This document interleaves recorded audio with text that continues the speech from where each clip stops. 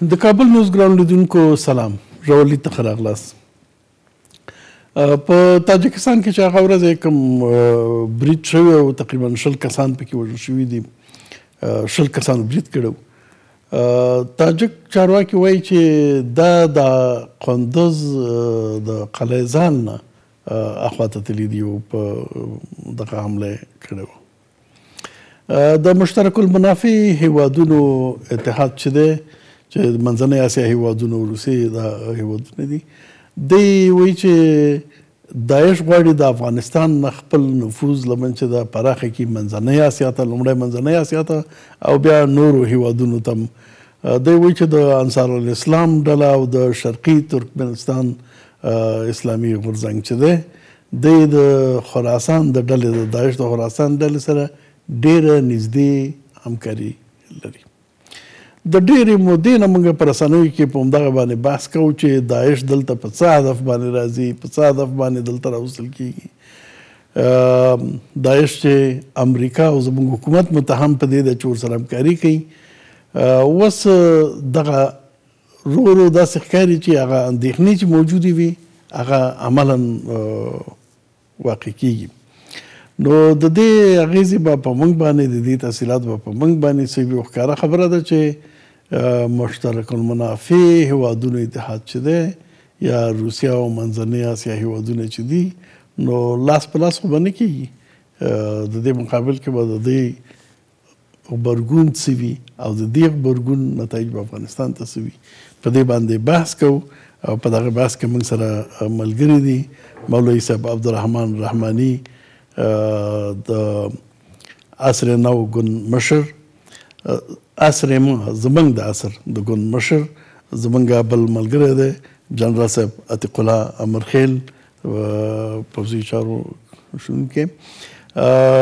زمونږ یو بل ملګری مفتي صاحب حفیظ الرحمن نقی د حزب اسلامي د انتخاباتي ټیم مرستیال. تر اوسه پورې تشریف نه دی راوړی، که یې تشریف راوړه نو موږ سره به په بحث کې ملګری شي. ستړي مه شئ، په خیر راغلی. مولوی صاحب، از بسیار زمان، یعنی چند سال به این طرف، زمانی که نام داعش مطرح شده، همزمان این تحلیل ما روش است که داعش اصلا خطر است نه تنها بر افغانستان بلکه برای کشورهای منطقه و یکی از اهدافش بی‌ثبات ساختن کشورهای منطقه است. و حال حمله که در تاجیکستان صورت گرفته و میگن که از قندوز کسایی که حمله کردن از قندوز بر طرف رفتن. چگونه ارزیابی میکنین؟ آیا واقعا داعش در حال گسترش نفوذ خود در شمال افغانستان نه بلکه در منطقه است؟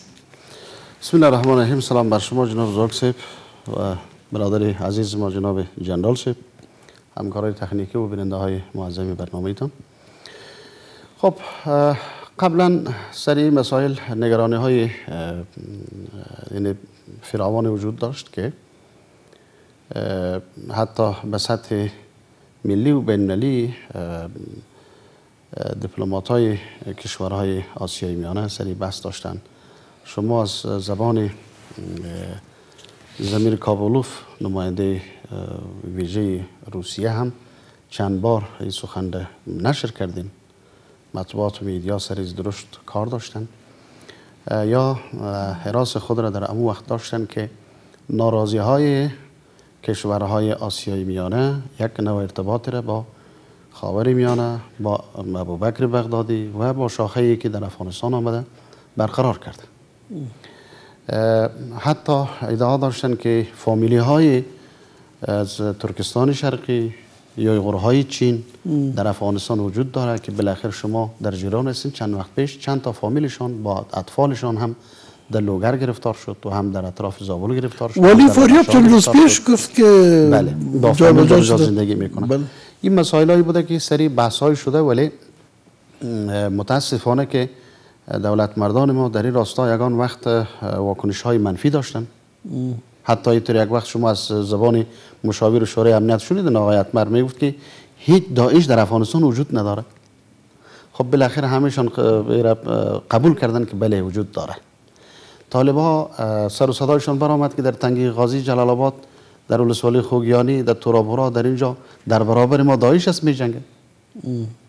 خب در صفحات شمال شما اینها را با چهره هایشان دیدین که از اطفال زیر سین، از اطفال خرد صف بندی کرده اینا رو ترلینگ میکردن در اطراف فیروزکو، در سرپول و در ولسوالی های مربوط جوزجان و فاریاب. خب بالاخره هم شما دیدین سرحدی را در چند ولسوالی از بدخشان که با فامیلی هایشان در اونجا بودن. خب بالاخره این مسائلی است که از فضای افغانستان هر غمی را که امروز میبینین در جهان یک ارتباطش با همینجا هست. از این کسی انکار کرده هم نمیتونه جناب زواک صاحب، و باید اصل علل و انگیزه را جستجو کرد که در افغانستان شما برای یک چیز بسیار مهم گفتین که هر غمی که در جهان میبینیم یک ریشش اینجا یافت میشه. بله. پیش از 2014 مرکز تروریسم در منطقه و تمام جهان پاکستان یاد میشد. امی فکر در تمام جهان بود که هر جایی که واقع تروریستی رخ میده مرکزش در پاکستان است. تو پاکستان مرکز تروریسم است. تروریست‌ها در پاکستان فعالیت دارن. لیکن بعد از یک دفعه دکتر صاحب اشرف غنی گفت که پاکستان عملیات شروع کرده و تمام تروریست‌ها مراکز خود به افغانستان انتقال دادن. قصداً یعنی چگونه ارزیابی میکنید از طرف رئیس جمهور افغانستان چنین حرف و آل با این وضعیت هستیم که از افغانستان تروریست‌ها به کشورهای آسیای میانه در اینجا فعالیت میکنن؟ ببینین من پیشتر یعنی یک پلان نیست. اون وقت دکتر اشرف غنی را گفت ولی این چیز واقع میشه. یک وقت شما در جریان هستین که والی پکتیا خودشان به زبان خود، من نامش را نمیگرم، که از طریق میدیای شما و چندین میدیا گفت که بحث های صورت گرفته، حتی پیام های صوتی را این مردم های نو تشکیل نو وجود را شما کار نتین. یک دهلیزی هست که عبور میکنه از افغانستان، از جنوب افغانستان میره طرف شمال، از شمال افغانستان میره اون طرف. این مقدمه های 3 سال 4 سال پیش بود که امروز او به کرسی نشست و گپ. سیاست مردای شمال همیشه داد و بیداد میکنه که شمال ناامن شد، شمال خانه مردم داعش شد، تروریست شد، فلان شد، چطور شد. خب دولت مرکزی در راستا گپ عوام چرا هیچ گوش نمیخوان؟ چرا؟ این ارتباطی هست در بین این مسائلی که در فضای افغانستان امروز حاکم هست. این به ارتباط نیست. چگونه داعش در افغانستان آمد؟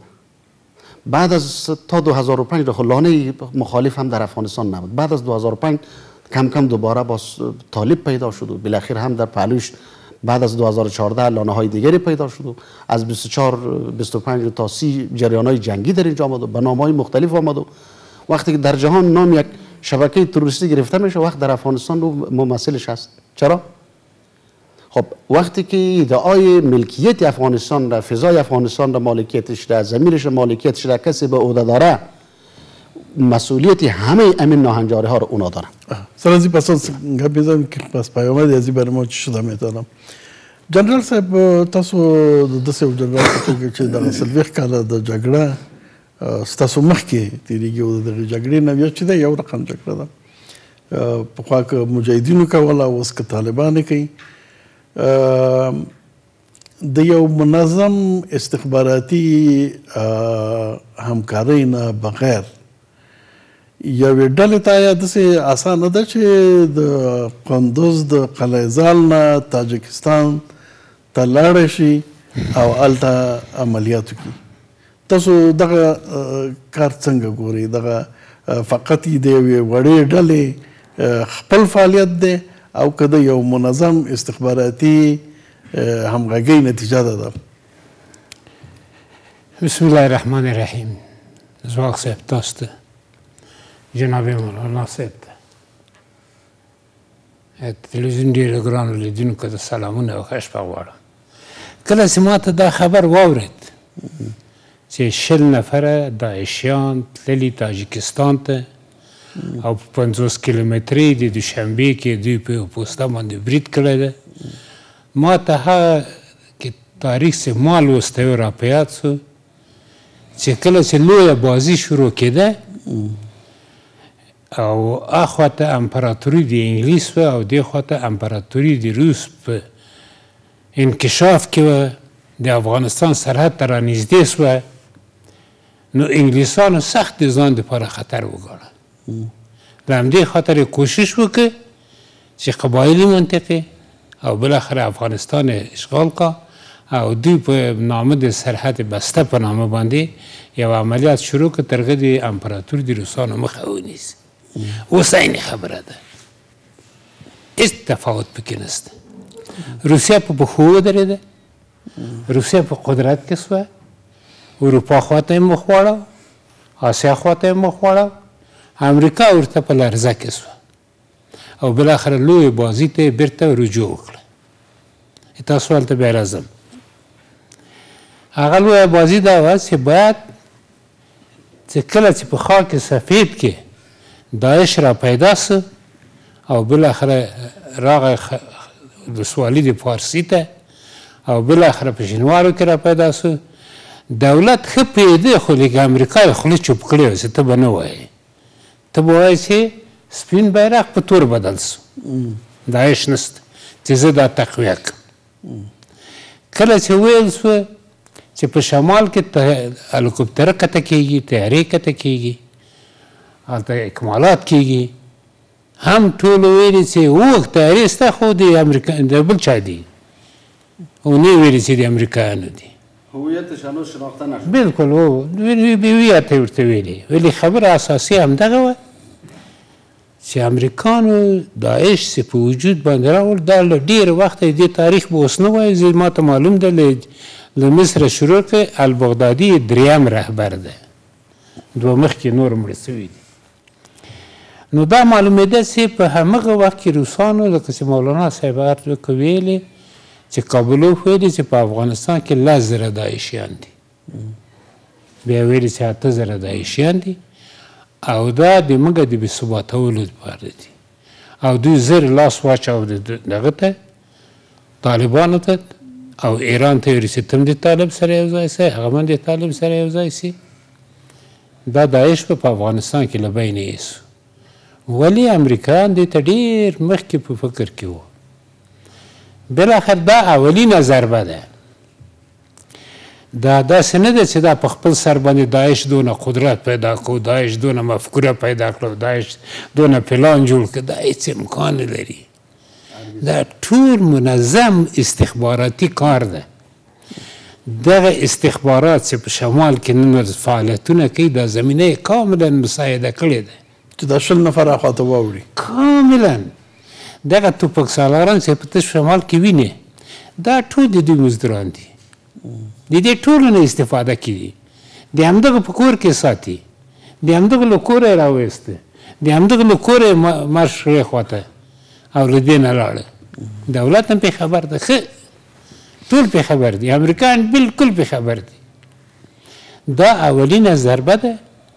نو آیا چې آینده به د موږ مسله څنګه سي، د افغانستان به څنګه سي، تاجکستان به څنګه سي، خو پر هر صورت باندې هغه لویه بازي چې ما درته ویلې هغه اوس شروع ده. هغه لویه بازي چې یو ځل انګلیسانو شروع کړې وه بلکل اوس شروع ده چې اوس څنګه وکړه امریکایان څنګه وکړه چې د دې امپراتوري د روس مخه ونیسي په دغه مشترک المنافع مملکتو کې. صحیح. دا چې ناراضیان څوک دي؟ ناراضیان دي د تاجکستان دلته راغله، ناراضیان د ازبکستان دلته راغله، ناراضیان د چین دلته راغله، د ټولو دنیا نه د امریکا راوستل او را خو خدای راوستل په خپل سر راځي. صحیح. په خپل سر صحیح. نو د دې نتایج موږ ته څه دي په دې بیا وروسته بحث کوو. موږ ته څه کول پکار دي؟ مولوی صاحب در پالوی ازی که بازی داعش جریان داره، یک بازی خطرناک دیگه هم آوازه های وجود داره در مورد از اون، مثلا ساختن ولایت دیگه به نام پامیر و یا دولت مستقل آقاخانی در شمال افغانستان. جنرال صاحب از بازی بزرگ یاد کرد. پس واقعا یک بازی بسیار کلانی در حال شکل گرفتن است در افغانستان. چه فکر میکنید؟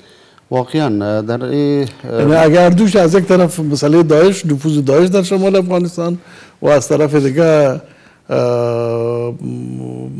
مطرح ساختن اول ولایت پامیر و بعدا خدا نخواسته به عنوان یک قبایل به یک کشور مستقل آقاخانی، چی فکر میکنید؟ در طول 18 تقریبا 19 سالی که در افغانستان وجود امریکا بوده، بازی امریکا، بازی استخباراتی خطرناک بوده که علاوه از اینکه وجود فیزیکی نظامیاش در اینجا بوده، مسائل استخباراتیش به حد کار کرد که پیش بینی چند سال، یعنی چند دهه را، 50 سال 100 سال در افغانستان داره.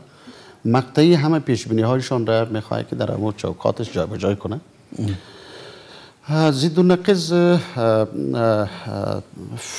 آپشن هایی را که از زبان خودشان میشنیدیم، گاهی به تعریف نیروهای ما میپرداختن، گاهی به تضعیفش میپرداختن، گاهی هم به تضعیف نیروهای طالب میگفت که حال مقاومت جنگ نداره، گاهی هم به تقویم در تو موافقت همیشه بله و تو میشه و فلان. این ببین ضد و نقیض اظهارات را داشتن و فقط روی امو آپشنایی که خودش داره استپ به استپ پیش میره.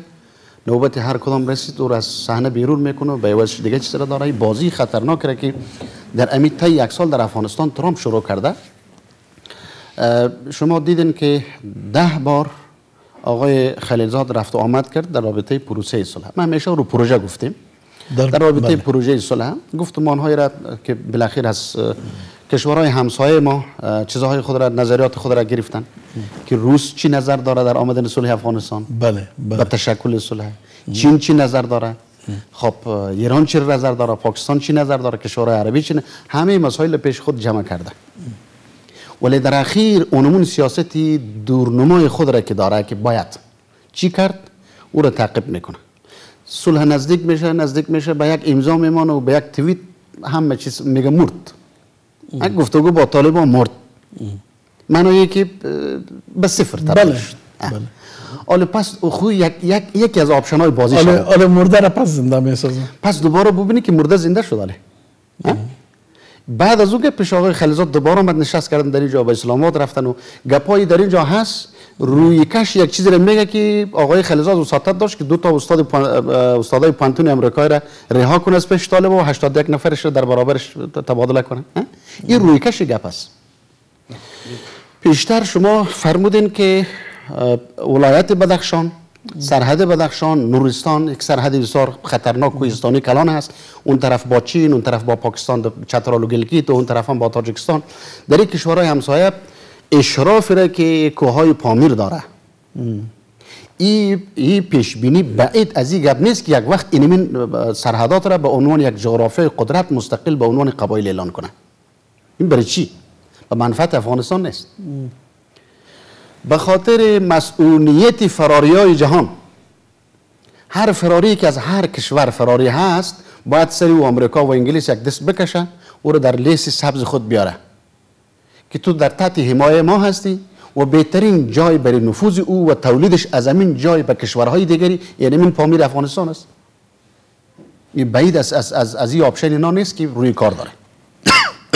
این به خاطر ای که تهدید هم سری روس باشه، سری آسیای میانه مطلقاً، هم سری چین باشه، هم سری هند باشه، هم سری پاکستان باشه و افغانستان خب بدون استاد دراز حال خوب گفته رایسن نه که ما از افغانستان نمیبراییم. گاهی همش آقای ترامپ میگه که آوان خروج نیروهای ما نزدیک شده، ولی اون طرف کنگرسش و نظامیانش میگه که نه، خروج زندگان به ضرر ماست، این به نفع ما نیست. خب این ضد و نقیض برای تست است. آزمایش میکنه قوتایی را که در افغانستان، دستهایی که در افغانستان به عنوان قوت کار میکنه و تست میکنه که کشورهای همسایه افغانستان و خصوصا اونمون کشورهایی که سیاستش با امریکا تیره هست که او در این مسائل در افغانستان تا چی حد نقش را بازی میکنه. یک بارگی امریکا نمیخواد که این سیستم استخباراتی از دستش بره، کلید تو بخوره، مثال تبدیل شه به دست دیگری. باید این کلید به دستش باشه، به هر آپشنی که تبدیل میشه کلید باید به دستش باشه. حالا یکی از خاک افغانستان سری مثال آسیای میانه از دریا اون طرف تر میشه، نه از دریای آمو اون طرف تر میشه. خب علت در کجا هست؟ وقتی که وجب به وجب فضای افغانستان در تحت کنترل تو امریکا هست و خودت میگی هم که در افغانستان خب تعهد با ما شده، پیمان به ما امضا شده، مسئولیتش به ما میگرده. در همون پیمان هم ذکر کرده ماده 18 و 19 و 25 تا 24 و چند شده که از خاک افغانستان به ضرر همسایه اگر استفاده شد یعنی این پیمان جوابگویش است. حالا از خاک افغانستان شده. چرا؟ اگر توی گرم بیاندازی که در اون منطقه حکومت افغانستان کنترل نداره یا مثال فلان نداره، تو امریکا هستی که همون جای را کنترل به دست حکومت میتی و جای را کنترل از پیش میگیری. بله خود اینا پس جناب مولوی صاحب اگر افغانستان در شرف یک آغاز بازی بزرگ جدید است، چیزی که به نام صلح جریان داره، باید از او دیگه توقع نداشته باشیم. یک پروژه هست، رویکش هست و بهترین یک واژه است که شیرین میخوره در گوش هر افغان، حتی کشورهای دیگری که متضرر از جنگ صلح والا خوب چیز هست و این یک رویکش هست. بله به ولایی من براتون سوگند میکنم در صلح افغانستان که اگر 99% نفع امریکا نباشه این صلح نیست. درست. 1% باید صلح باشه، 99% باید منفعت استخبارات امریکا باشه. لیکن برای ما خود صلح یعنی برای ما خود افغان خود ضرورت دارن. این خود ضرورت کدام صلح؟ آدیسر این بحث شد که کدام صلحی که ما ضرورت داریم چگونه به او رسیده میتونیم در این شرایط و با این وضعیت سر زو پسان گپ میزنیم. یا لنډه دمه لرو، دمه وروسته بحث ته ادامه ورکوو.